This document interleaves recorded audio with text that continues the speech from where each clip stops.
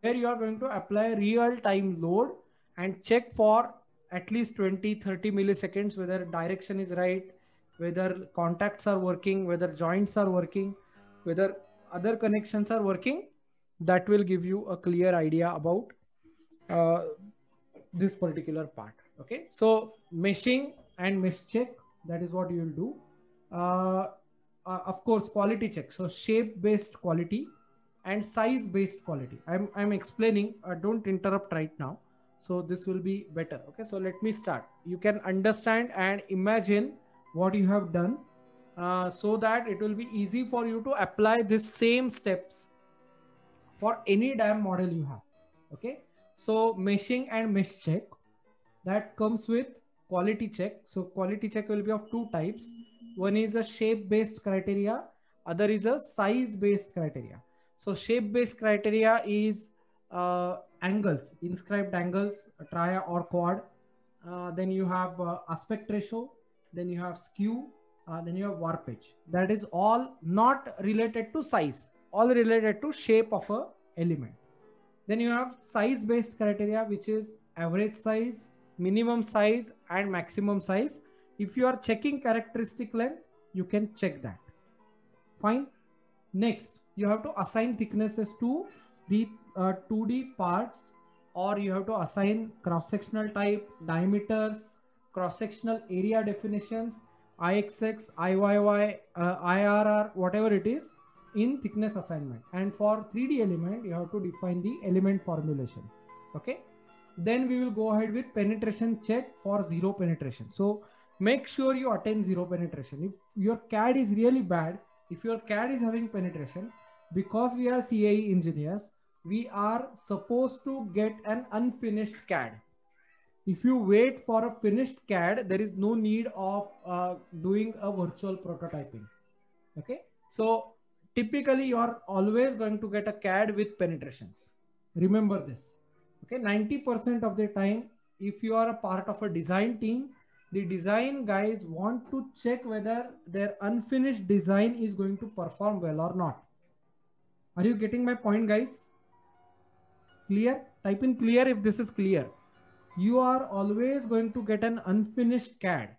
Remember, if you are having a CAD department and a CA department side by side, they will not wait for finished CAD because they really want to check what is the performance on the basic components. And that's where penetrations are going to play an important role. So you guys have to either modify your parameters in CAE so that the penetration effects are minimal, or you can slightly modify the geometry. That means mesh. I'm talking about mesh. Slightly modify the mesh so that it is not changing cross section significantly. Clear? This is very important. Nobody is going to tell you why we need to do a penetration check. Let's wait for the final CAD. And if on final CAD you get too many failures, you are actually wasting a lot of time in designing, right? So it is better that you do CAE iterations on unfinished CAD. Okay, that is very important. Next is material assignment. Now here you have to pay very good attention for all type of bill of material related informations. Okay, so the informations will be like, there will be 2 or 3 grades of same material maybe, or there will be one single material used everywhere, or there will be n number of different material used for n number of different parts. But typically the designers will try to make sure that you are having minimum number of materials used for maximum number of parts.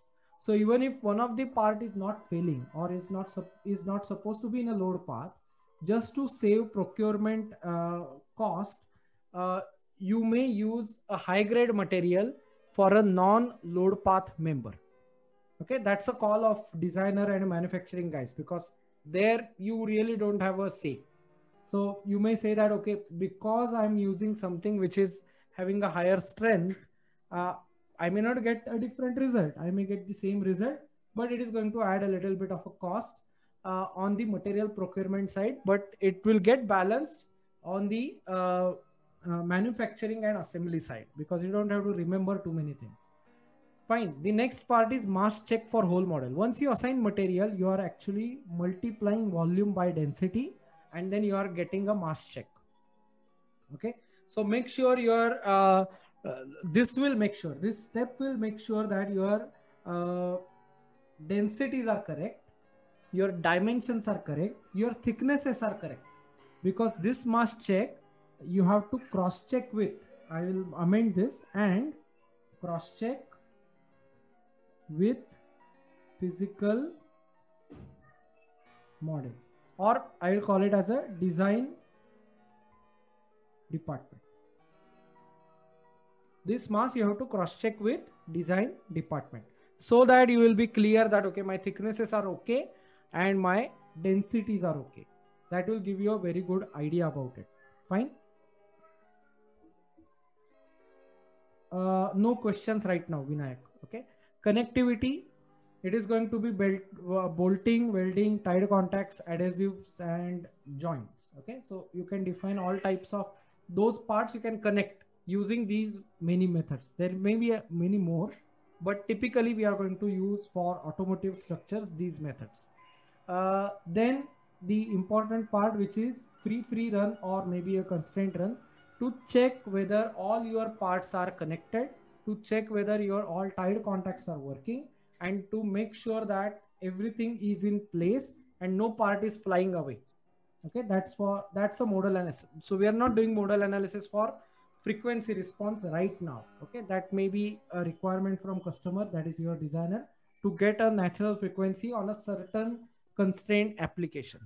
Okay, then you have local as well as global contacts. As I described earlier, global contact will be a full assembly contact, a single surface contact, and local contact will be a surface to surface contact where you have a penetrator, or let's say a load, a cell who that cell is going to apply a load on head restraint or a back form, or a misuse load on glow box, misuse load on an armrest, side load on a glow box when it is open. All these things are possible using global and local contact combination. Here you have to remember an important thing. The important thing is you should not have redundant contacts. That means you should not have two automatic surface to surface contacts, so that or on the same part, or your part should not be in two automatic surface to surface contacts. That part can be in a single surface contact, that will not make a huge difference, but just remember this redundancy, contact redundancy should not be there. It will give you errors. Or you defining two contacts on the same pair. So you defined a node to surface as well as you defined a surface to surface. That you should not do. Okay.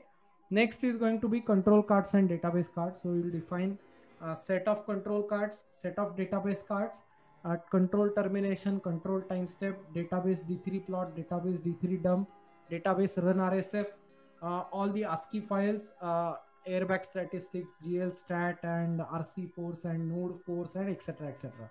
So this is what you are going to define in control cards and database cards. Okay. For modal analysis, you really have to define three control cards: control implicit auto, control implicit general, and control implicit eigenvalue. You don't need all these database cards and nothing else. Okay. That's why I have written it later. Then you can go for final preprocessor model check, either ANSA or HM or primer or LS prepost. I will prefer LS prepost, as I said, and then you can go for debug. Okay, so you can simply go for a debug calculation, check whether you have any part related errors, connectivity related errors, seatbelt related errors, or material modeling related errors, or the part definition related errors, or formatting related errors. There can be many types of errors. You can finalize them. And once your debug calculation is done, that means at least 20-30 milliseconds, you can actually post-process that debug calculation. Check the energies. Are you getting any negative sliding energy? Are you getting total energy as a flat curve? Are you getting a total energy increasing if your load is increasing? All these things are supposed to be checked. And then you start your final calculation. So I can simply write here as start final calculation. Okay, so this is a tip. Now see guys, you can do an amendment here. This is something which is a kind of a thumb rule or an industry practice. It's not something which is mandatory. So you can do modal analysis later. That's all okay. But something which is after connectivity, obvious way is to do a modal analysis and check. Okay, so that is what I have written. Have you understood everything, guys?